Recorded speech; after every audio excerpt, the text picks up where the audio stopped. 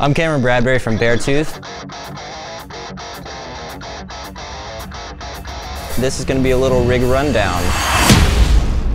So I use the Kemper Profiler Power Rack. I have a bunch of profiles and stuff on here that I've made, some that I've borrowed from other bands. That's pretty simple, but wireless, tuner, noise suppressor. Most of our songs are in B, and then we have some songs in A sharp, and then one song in A. So I just use the drop pedal for that. I use one part for the whammy. I use octave up, octave down for the stuff like that. And then I have the Kemper remote, which I have about, I think, 5 banks. Most of them are the same.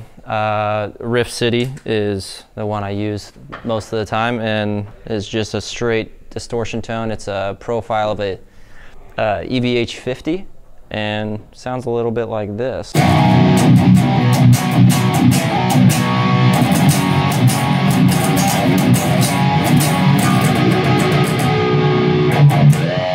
Some clean tones.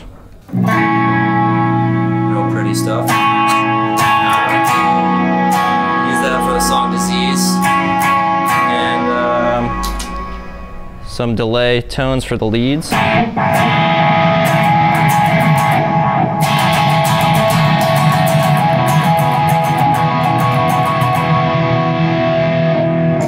Like a delay reverb for the beginning of Hated.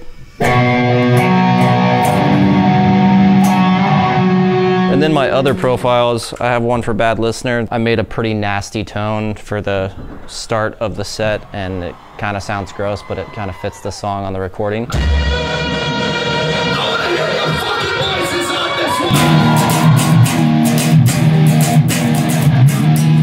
And then I have an octave up and octave down for the breakdown part.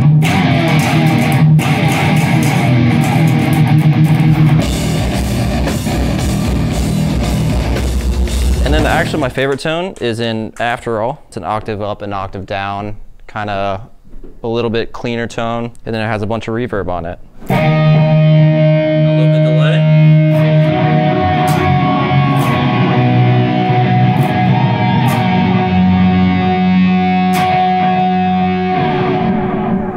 And then another cool one is the beginning of Greatness or Death. I use an acoustic simulator. On the record, it's actual acoustic guitar, and I didn't want to play one live just for ease, but made it sound pretty good.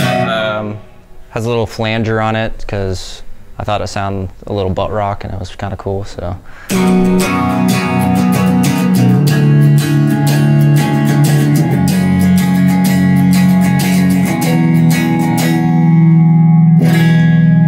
And it goes straight into a heavy tone, which is the octave up, octave down. And